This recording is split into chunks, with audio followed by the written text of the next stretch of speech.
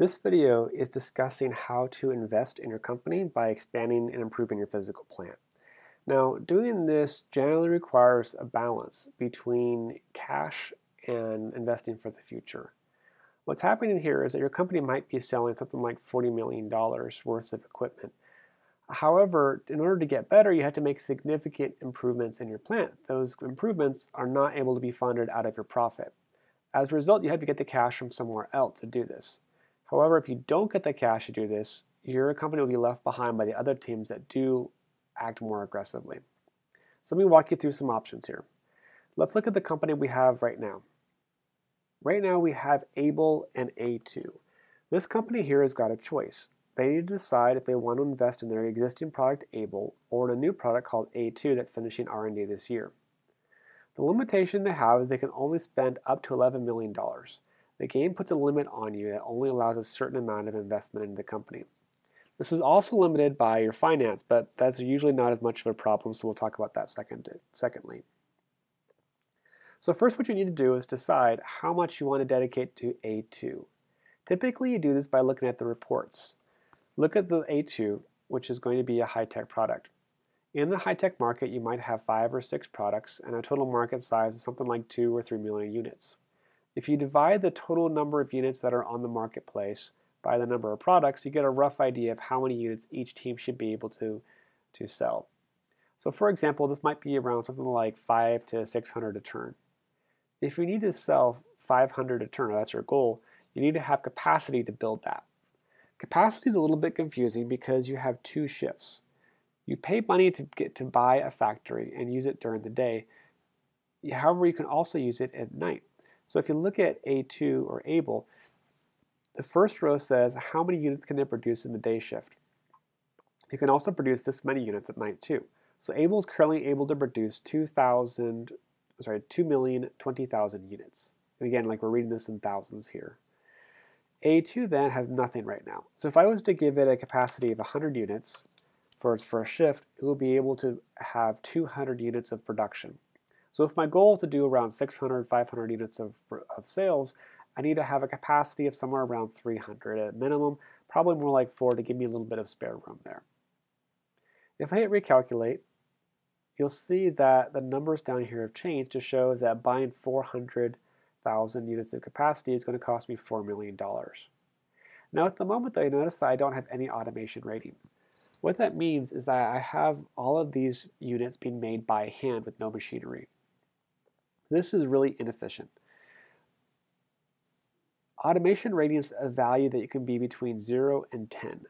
10 means that you have complete automation in your factory. 1 means you have almost no automation in your factory.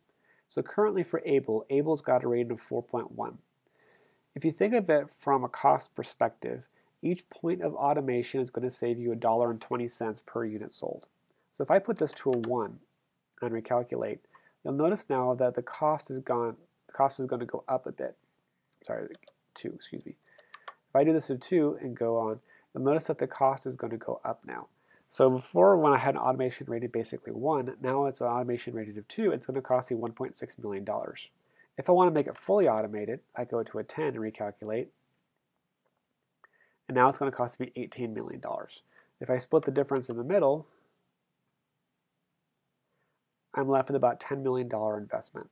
So having a plant of 400 units that are able to produce in the first shift and 400 in the second shift with sort of a mid-level of automation is going to cost my company $10 million.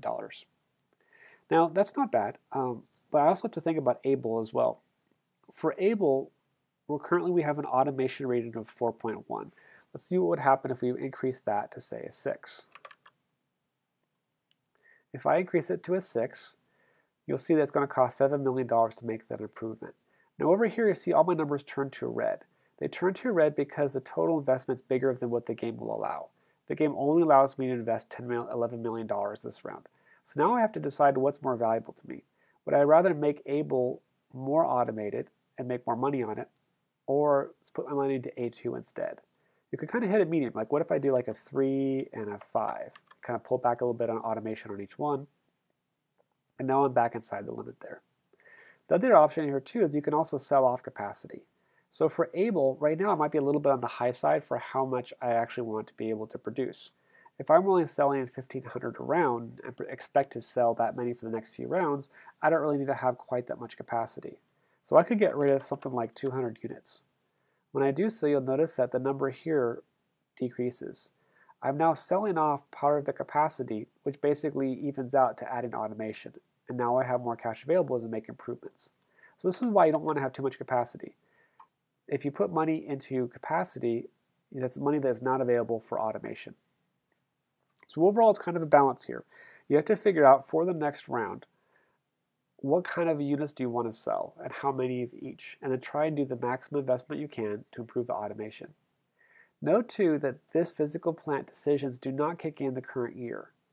You're going to, as I do this, I can't sell A2 this year. I still have 0 as my production capacity here.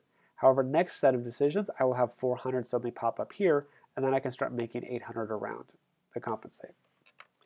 Now I've done a big improvement here. I have a $10 million investment, but the reality is I didn't have that much money in cash just sitting around. So I'm going to go to finance and see how to raise money to pay for this. Now if I look at my finance screen right now, it looks like I have cash. The reason I have cash though is because the game is currently forecasting a really high profitability and selling out all my goods. If I go back to the marketing screen, you'll notice I don't have any forecast. That means the game is saying I'm going to sell off every single unit I produce. I'm going to put in a more reasonable expectation, about 1,400 units. Once I do this, it means I'm going to have some cash tied up in inventory. If you think back to production we talked about previously, if I produce this many units and don't sell all of them out, I'm going to have cash that's stuck and left over. Now when I go to finance, you see now I have a negative value. This means that if the worst case happens, that I'm going to run out of cash. Cash is being sucked up into inventory, and as a result, I don't have it available to do things like payroll. So the game gives you 3 different ways that you can raise cash. One is by issuing stock. If you notice here, there's a stock symbol right there. With the stock, I can go ahead and issue up to 5.7 million. So let's say I issue $5 million of stock, and you'll see that my cash balance now goes from negative 2 million and 2.5 million to positive 2.5 million. So now I've got cash. You also see that the share here of common stock gets larger. Let me do another option. I could also raise $5 million in loans. When I try that, you'll see that common stock is a much smaller piece here, and long-term and current debt have expanded based on if I did it in a short-term or a long-term. I still have cash, but now what's happening is that I'm using fewer shareholder dollars to fund the company. That makes the stockholders happy because they don't want me to have a lot of people buying into the company. They want to have their dollars go a really long way in funding how the company is going to work and would rather have me fund with debt. Now the downside of this is that debt costs money. If you look at the interest rates of close to 10%, you figure for this $5 million that I'm borrowing for 1 year, it's going to cost me $500,000. That $500,000 comes directly out of my profit. So doing this and borrowing cash in large amount like this gives you ability to improve your company. However, it's costly in that it costs you profitability. However, if you do the expansion carefully and you always invest in automation, you'll find that the money is much more beneficial than going without and trying to do it bootstrapping or going slow. So it's really important in the game that you have to borrow money and you have to use that money to improve your automation rating. Now once you finish with this, you also notice that you have not just the short-term borrowing but also a long-term borrowing. The difference between short and long-term is that short-term has to be returned at the end of each year. In other words, if you look at this round right here, last round I borrowed $3.3 million. That $3.3 million has to be given back, and so now I have to go replace it with more debt going on. So a short-term debt, you have got to issue it every single round. With long-term debt, you don't have to do that. It stays with the company for basically the entire game. So generally what you want to do is you want to have a focus on long-term debt, and then you balance that out with some short-term debt. The long-term debt ends up paying for the long-term improvements, and short-term debt can pay for short stuff like your inventory excess. Anyway, so that's a basic idea of how to figure out the plant expansion options.